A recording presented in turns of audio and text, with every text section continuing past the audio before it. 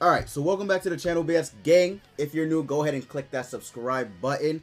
Shoutouts to the members of the channel. Thank you so much for becoming a member and joining. If you want to join, go ahead and click that button. It's right next to the subscribe button. It's not free, but you know, you get a couple of perks that you normally wouldn't get for being you know, just a subscriber. But let's go ahead and let's get into this tier list. Now, it's not my tier list, so don't come at me for anything that's on this tier list, right? But I am going to give my thoughts and opinions on it. It is from the global side of the Grand Cross database, so huge shout outs to them for making this tier list and everything they do for the community, right? But I was looking at it, you know, preemptively before I made the video.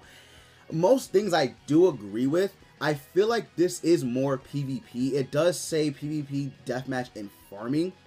So it is taking in consideration all of it. So we'll go ahead and we'll break it down. But I feel like a majority is just PvP. So let me go ahead and let me just, you know, give my thoughts and opinions on what it could be. Some of these units you guys were actually saying are in their respective tiers. But I have a few things that, you know, I need to say. So let's go ahead and let's start. So first off, in the SS class, right? So SS class, we have Goddess Elizabeth.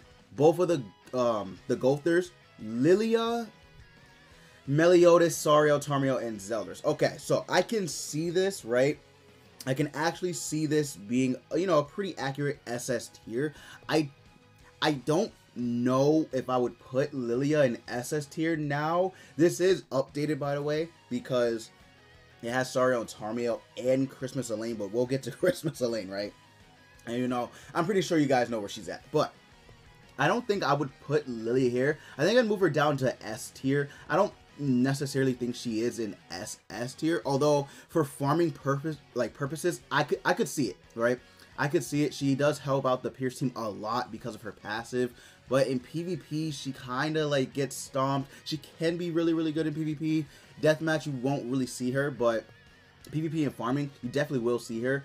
Everyone else here probably does deserve this spot. Red Zeldris, I would even say, deserves SS tier, right? Since this is just a tier list of every unit in the game, not just their respective typing. I do think he is, you know, overall in the game, probably SS tier in terms of PvP. In deathmatch and farming, not so much, but in PvP, he's definitely up there, right? Definitely up there. In S tier. Now, in S tier, I think everyone besides, honestly, Hendrickson is good where they're at. If you want to go ahead and just take it into consideration for PvP, Hendrickson, yeah, no, Hendrickson probably shouldn't be S tier. Maybe A and or B. The reason for that is because he's just a support for this king. Now, the problem with that is these two go neck and neck, and somewhat of Red Lilia as well, right? But just mainly these two.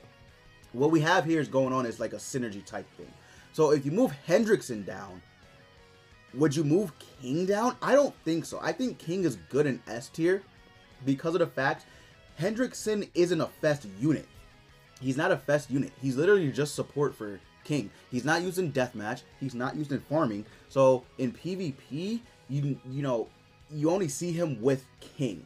That's his downside, right? What makes King S tier is that he has a very good AoE poison. He has a very good ultimate. His passive is amazing. He has a good skill 1. So that's what makes him S tier.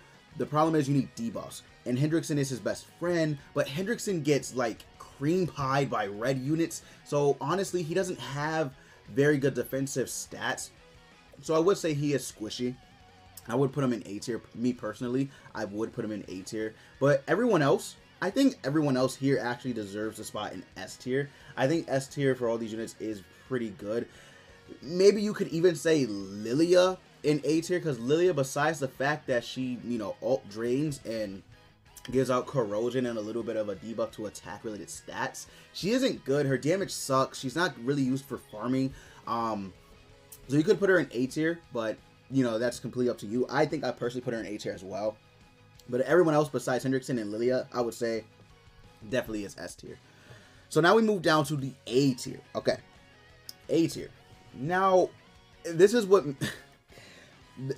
makes me question it, right?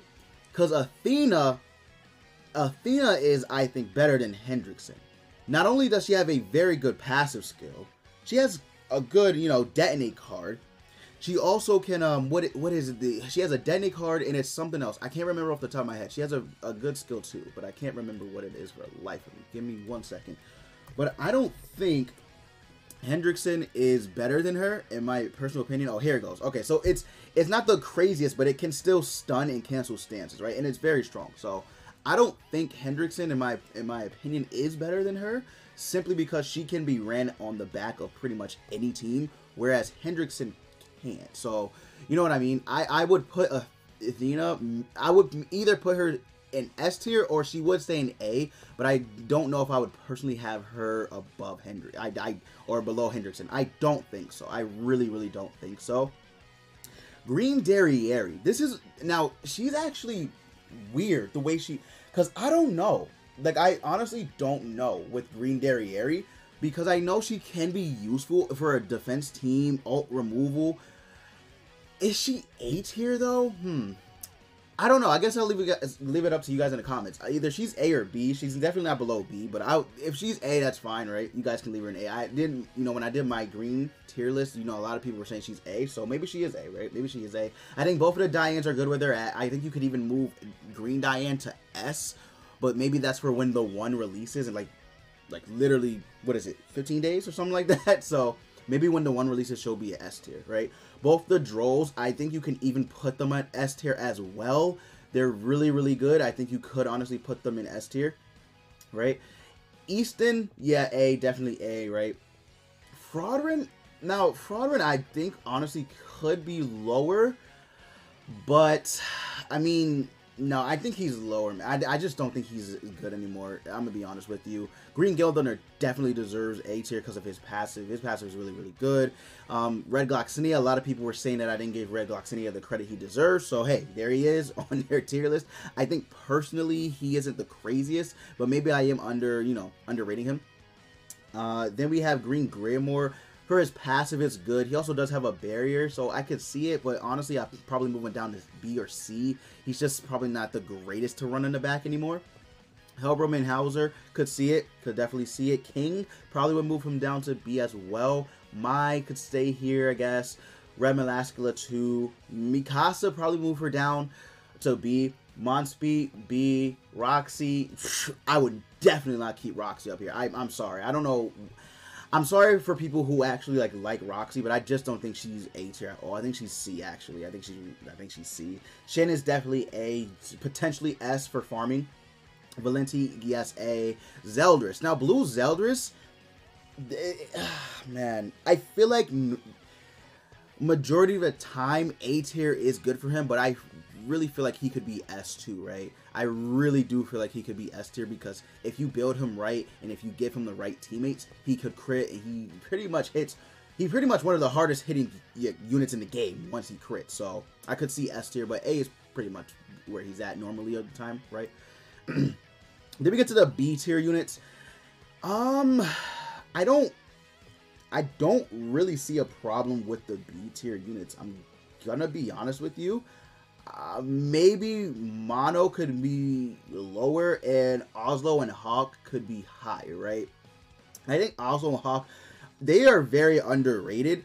I would put them in S tier. They are very underrated, by the way. I just want to put that out there. The reason why they're probably in B is because of because they're limited, right? You can't get them off of regular banners. I don't even know when they're coming back. They're still not on JP either. So honestly, maybe that's why they're in B. But if you have them and you use them, they have to be easily S. Like, they're really good. They are actually really good. But maybe Lilia could be lower, but I could see her being B as well for the tankiness. Both of these lanes should no. This right here. This is now I see a problem. This is a problem. Blue Elaine should be like C tier because of deathmatch. They are putting deathmatch. I have to keep that in to consideration, so she should definitely be C tier because she can be ran on the back. Red I lied. Red Elaine should be C tier. This one right here should be C tier as well. I guess both of them technically could be C tier because they are helpful in both the death matches of their respective type, but definitely not B tier. I don't think B tier. Let's see. Red Elizabeth probably could be moved down to C tier, right? You probably could be moved down to C tier, I think. Bond. All right, for deathmatch, yes, B. Okay, I can keep them up there because they're putting deathmatch into it, so I have to keep that in mind. All right. Is there anything else? Zanari and Jenna. Man, Zanari probably C. Jenna could probably stay B because Jenna has, right, she can actually cancel stances, which is good for the red, you know, like the red demon boss. So that's actually really good. And Jericho too. Jericho's pretty good on that stage too, right?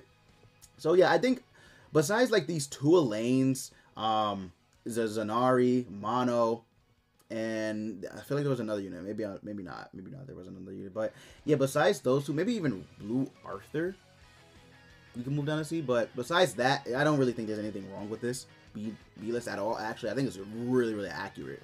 Besides those few units, but yeah. So okay, B tier. All right, C tier. All right.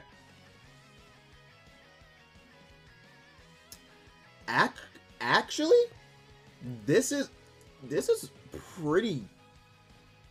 This is actually pretty accurate. I can't lie. Maybe I would put the blue Jericho on B.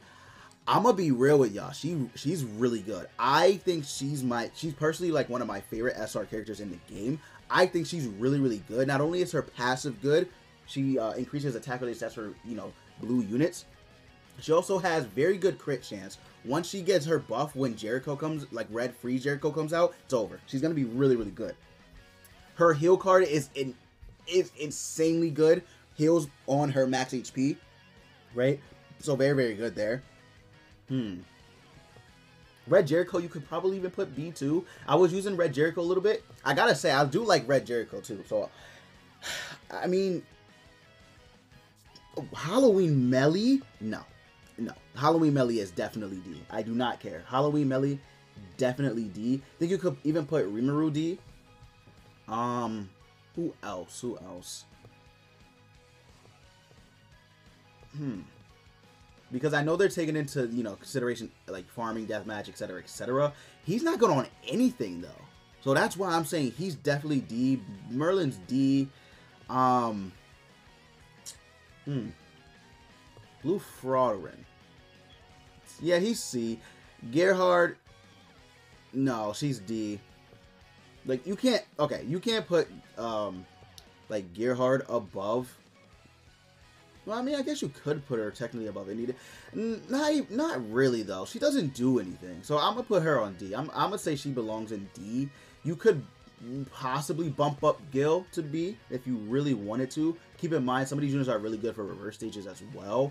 Hawk is C, but he's like S when you know, celebrations are out. It's actually really insane. These units all work on the back, except her, right? Vivian's still low-key good. Rimuru, C. Milliam is D. Sorry, she's shitty. Everyone else though, I think is pretty accurate. I actually think this is a pretty accurate like C tier. Besides those few units that I mentioned, but I really think this is pretty accurate, right? If above all else, these two, Gerhard and Meliodas, should be D, right? And then finally we get to the D. Blue Hauser. I just watched Marilli. Shout out to Marilli's video on Blue Hauser. His passive is very good. If they give this to a stronger unit, I think it would be a very good, you know, kit to have. But on SR Hauser, he's not good because his skills suck. Like, his skills suck. Both of these kings, I mean, Green King, yeah, he's probably D. But you could move him up to C depending, but he probably is D. Green Elaine I actually would put in C tier. She actually has a few moves, right? If we're taking PvP, deathmatch, and farming, I would put her in C, right? I'll put her in C. But in terms of like green units itself, trash. Red. Okay, so Red Elaine, definitely D. It says pending final rating, but she is definitely D tier. There is no doubt in my mind. She will be D tier once they finish the final rating for the units. But that is it for this video, guys.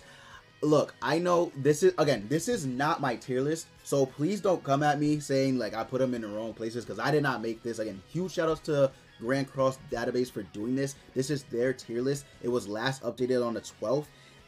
So we'll see when more units come out. Maybe I'll do this again if you guys enjoyed it. But just, you know, let me know in the comments what you guys think and if you guys did enjoy the video. But with that said, guys, as always, I will see you next time.